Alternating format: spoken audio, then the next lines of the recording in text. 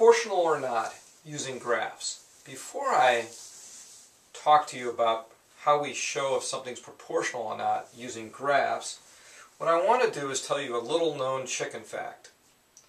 The largest chicken egg ever laid was 12 ounces, or 3/4 of a pound, and almost 12 1/4 inches around.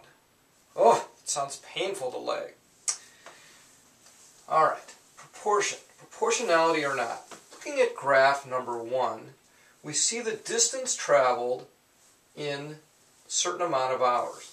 If we put these down as ratio, we see that the car traveled 50 miles in 1 hour, 100 miles in 2 hours, and 150 miles in 3 hours.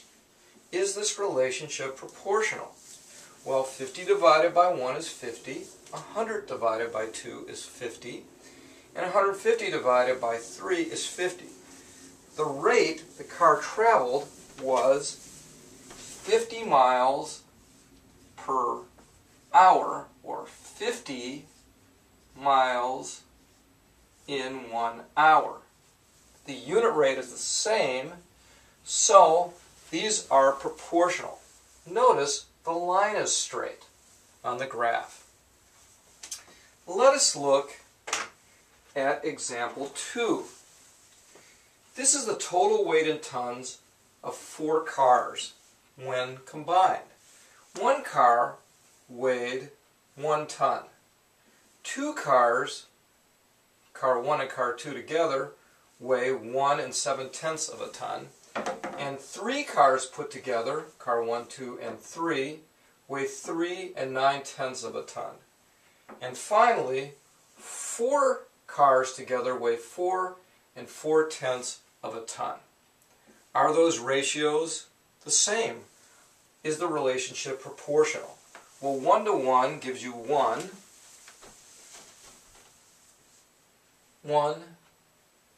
ton per car. The second one is, if we divide, 0.85 tons per car. Are these the same? No. 3.9 divided by 3 is 1 3/10 tons per car. That's not equal. It's not equal to that one. And 4 4/10 divided by 4 is 1.1 tons per car as the average weight. These are not proportional. None of them are equal. And one way you could quickly see it is the line connecting the points is not a straight line. When you have a straight line, that shows the relationships are proportional. The unit rate is the same.